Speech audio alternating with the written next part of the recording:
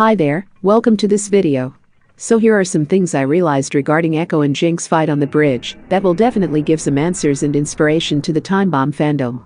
I have discovered that Ekko actually did turn back time to save Jinx from the explosion, and that he wasn't just remembering their gunfighting games when they were children. He was actually really rewinding time, probably again and again, until he got the moves right to beat Jinx, and also, to be able to save her from the explosion.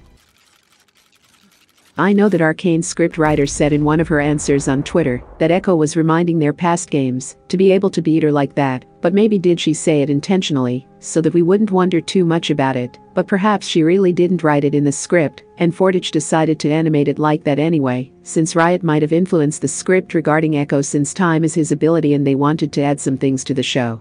I will show you that with evidence I've found in that scene, and that are too significant to be ignored. First, even the fight itself shows that Ekko is rewinding time, and not just remembering their childhood games.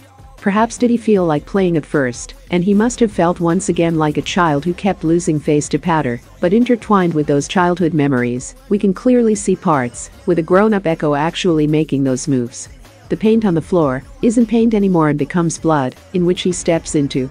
We can see him avoiding real-time bullets, not paintballs from their childhood's game. At one part, we see the space between them, and it moves to the rhythm of the music, showing Powder's paintball turn into Jinx's bullet, and the floor is the bridge's floor with the enforcers' dead bodies around them. Also, we can see that, while the child versions of themselves are having fun in Ekko's memory, they also show us an adult version of Ekko whose look is way more serious, way more angry, because the adult him isn't playing anymore, and is dead serious. Unlike Jinx, who is just having fun, because she is reminding of their little childhood game. But Ekko knows this isn't a game, and is really putting his life into it. We can see him dodging her attacks, his hair are his hair from present day, long dreadlocks with a hair clip in it, and he's avoiding real-time bullets. The fight is really taking place.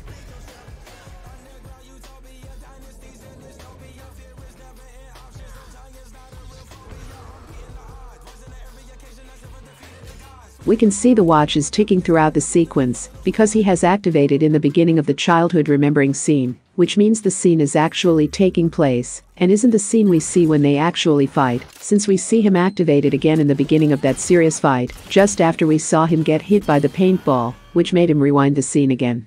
At first I thought all that scene was rewinded for the watcher, of course, but I think it was not, and if you ask me how did he rewind time without his zero tech device, well, I think that might just have a link with the gemstone. But you'll have to watch my other analysis about the gemstones in the Arcane to understand fully what I mean. We'll just skip it for now, but I will talk about why Ekko might have done that later in the video, don't worry.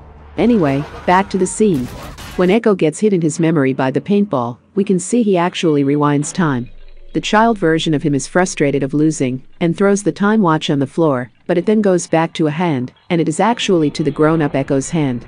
Because we can see next that it goes back to the child Ekko's hand when the previous hand we saw had already grabbed a hold of the watch. After that, the second before we see real grown-up Ekko activate the time machine again, we can see the child version of himself being ready to fight, but this time with a smile. Because he knows he got it right. Now. And the noise the time machine makes indicates it too. It's a new start.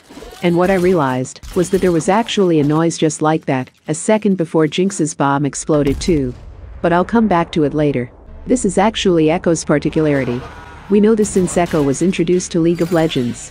He rewinds time, again and again, until he gets the moves right, and this is why he was able to know exactly what Jinx was going to do, and how to get to her. Because this time watch that we see is actually an early prototype of his zero tech drive.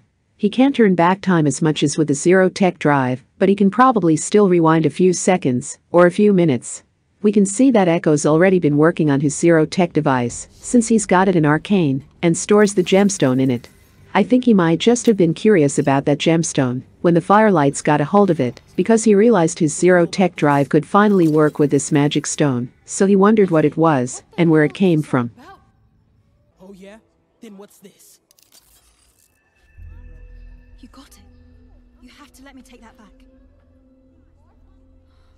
What is it? It's a gemstone. It was stolen during the attack by your sister.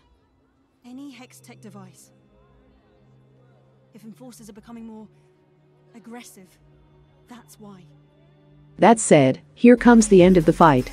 We can see throughout the fight that Ekko has his time machine in his hand, and just like Jinx, whose hand is closed at first, and that could have make us think she's holding the gemstone, we then see it's free, and she's defending herself with both her hands, so it just won't make sense that she'd be holding onto the gemstone so tightly in her left hand when Silco found her. First, I realized Ekko did rewind time to save her. And more than that, he's actually the one who gave her back the gemstone, and that realization added more facts to another analysis I've been working on regarding the Arcane and the gemstones. If you ask me why would Ekko have done such a thing, then I tell you it's because he wasn't interested in that gemstone in the first place, and what he really wanted to take back from her and get to safety was his zero tech device, which he managed to throw towards Vi.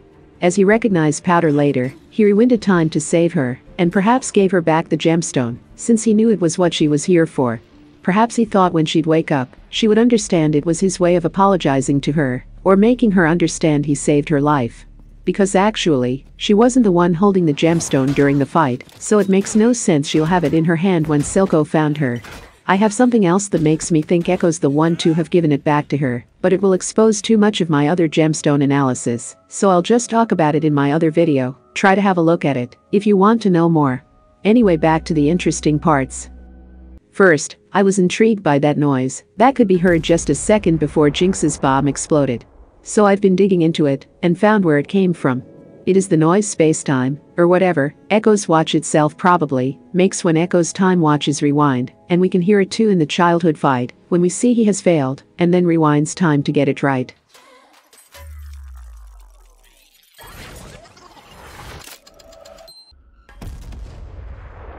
Listen carefully, in original version, slowed down version, and speed up version. You will hear that noise just a second before the explosion. Now, honestly, I didn't think about sharing this discovery these last few months because I thought a lot of people might not agree with me, but last week I have discovered something even more interesting regarding Jinx and how she was found by Silco, and most importantly, about Ekko's watch and how it works. Anyway, see for yourself. When Jinx and Ekko were fighting, their positions were parallel to the bridge. We can clearly see how their bodies are positioned, but when Silco found Jinx on the bridge, her body was in a whole other position, like she had been moved from her original position. I still thought the bomb that exploded could have made her move, but if it did, regarding the fact she launched the bomb with her right hand, then the blow would have made her body move to the other side, and most interesting thing, it's that her position, and especially her hair, are not the same as when we saw her at the end of episode 7, after she exploded the bomb. Her hair are in a whole other state position when Silco found her. The end of the episode clearly shows us that Ekko's watch is ticking through a new minute, which shouldn't be, since he was already through a whole turn of the watch when he reached Jinx and brought her to the ground. And if you compare the way the watch shows the end of a full turn in the first sequence in which we see Firelight Ekko, the camera clearly shows us that it turns red when it's close to the end of the time Ekko has set on the watch, and shows he doesn't have much time left until the set time is over. I'm pretty sure it is something they did on purpose. They intended to show us that when Ekko's time on his machine comes to an end, Ekko's watch turns red to indicate he hasn't much time left. But at the end of the bridge fight, and after the bomb exploded, they intentionally showed Ekko's watch again, which had stopped at the beginning of a new turn, as if it was launched again, but had to stop because it got hit by the explosion. So regarding the way it's been ticking like it's broken, and looking at Ekko's first apparition sequence, we can analyze the clock and understand how it works. First, the lunch button is on the side, not on the chain side nor the red mark side. Also, the clock ticks are positioned on the opposite of the chain, always put on the 4th minute block. Regarding this, and what Ekko said in his first apparition sequence, we have 5 minutes till they're out of there. We understand one block is 1 full minute. And as it approaches the end of the minutes he has set the clock onto, a block becomes red in 1 second. So, we understand that on that bridge fight, Ekko added whether 2 seconds to be able to get him, or Jinx away, or had a full 3 minutes and 2 to 3 seconds to do so. Seeing how his device starts turning red near the end of 5 minutes. So, around 3 minutes and 57 seconds. And seeing how the clock strikes are stopped broken between 2 and 3 seconds after the bomb exploded. Let me explain. Let's go back to the scene where we first see Firelight Ekko. We can see when Ekko holds the watch, and it is near the 5 minutes, that the previous 3 blocks from the starting strike are red. like the ones being passed by at that moment, and which are turning red with every second. Which means those previous 3 red blocks started turning red the minute before the minute that is ongoing at that moment, which is the one approaching the 5th minute. We understand that the ongoing minute in that moment of the scene is the 4th one. But since the blocks are turning red seconds by seconds, and the strikes are on the right, indicating it's a new minute, it means the blocks on the left have turned red the minute before this one. Which leaves us seeing how this is the 4th minute, and seeing how one block takes 1 second to turn red, with 3 minutes and 57 seconds before the white blocks start turning red. They start going red, indicating Ekko is soon on his last minute before the end of the time. We have 5 minutes till they're out of there. They start going red, indicating Ekko is soon on his last minute before the end of the time, so before the 4th minute. The whole 4th minute gets the rest of the block red, while the 3 previous blocks have started going red at exactly 3 minutes and 57 seconds, indicating he is soon approaching his last minute of time. On the clock we see on the bridge, the blocks are not red. So it means Ekko rewind time, and launched his clock, yes, but saved himself and Jinx in a matter of time before it reached 3 minutes and 57 seconds. So he had, whether 2 seconds to help Jinx, or 1 minute 2 seconds, or 2 minutes 2 seconds, or 3 minutes and 2 seconds, seeing how the clock strike is ticking on the right, between 2nd right block and 3rd right block, are not red, and not on the left. Whatever time he had, he still used it, and saved her life from the deadly explosion, and it's probably those seconds he lost staring into her eyes, when he recognized powder in her, that he took back, to be able to save her.